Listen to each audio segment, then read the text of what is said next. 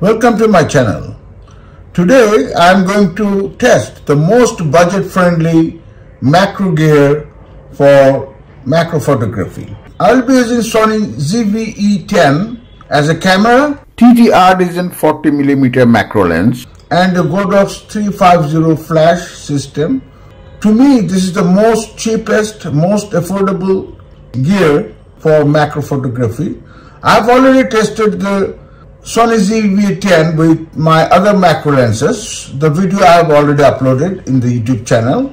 But today I am going to test with the cheapest macro lens, TTArtisan 40mm macro lens, which is about $100 in price. The Sony ZV E10 is about $700 in price, and the Godox 350 is about $130. So to me, this is the most cheapest available macro gear for photography.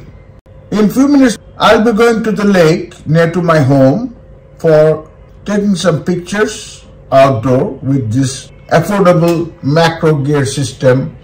I'll be using a DIY diffuser for this flash system, which is very easy and very simple. I've got plenty of videos for diffuser system for flash in my YouTube channel. If you're interested to make yourself radiant diffusers, please watch my old videos in this channel. But today I'll be using my old version of the diffuser system with this setup. So let me go and start to take some pictures outdoor, and I'll show you the pictures at the end of this video.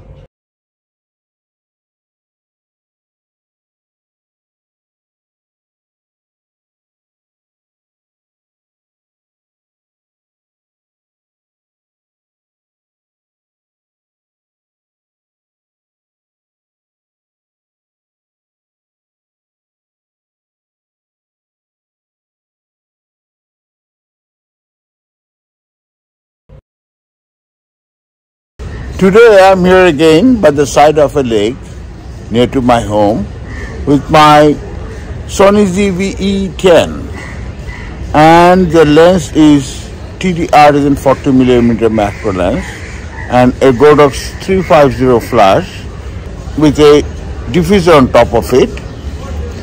Let me try this cheap, very affordable APS-C camera with a very affordable TTArtisan, which is about $100 in price, to see the outcome of this macro photography today.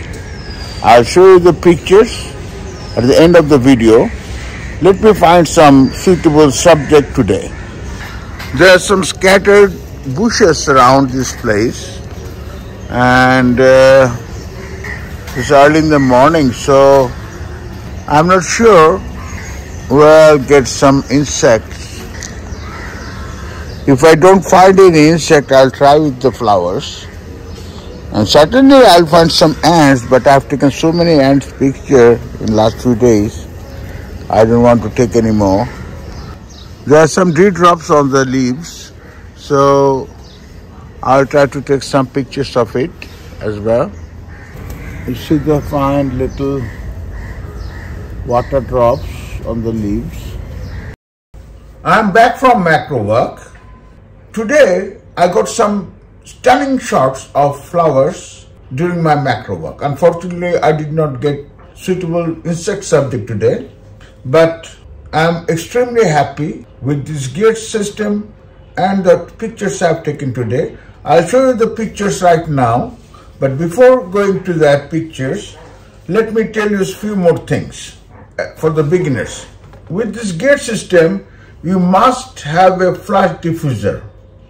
Today I've used my old-fashioned, old-style diffuser. In couple of days, I'll be going for another macro work with my mini-size radiant diffuser for this flash system. I've got plenty of videos in my YouTube channel for the making process of these radiant diffusers. I've given the link of my playlist in the description below. So if you want to make yourself one, please watch my videos and make yourself at absolutely no cost involved. Let me show you how I fix this mini radiant diffuser for the flash. This is very simple. This is only a two-piece system. One is diffuser and this one is reflector. So just hold it like this.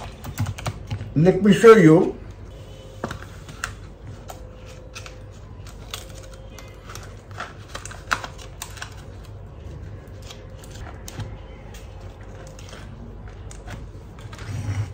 That's it. Very simple, very easy, and absolutely no cost involved in this radiant diffuser. So this is the mini radiant diffuser. I should say it's a micro radiant diffuser for this small tiny system. If you want to make yourself this radiant diffuser, please watch my videos in my playlist and make yourself one. After showing my pictures of this session today, I'll be giving you some very important tips at the end of the video for the beginners. So please keep watching until the end.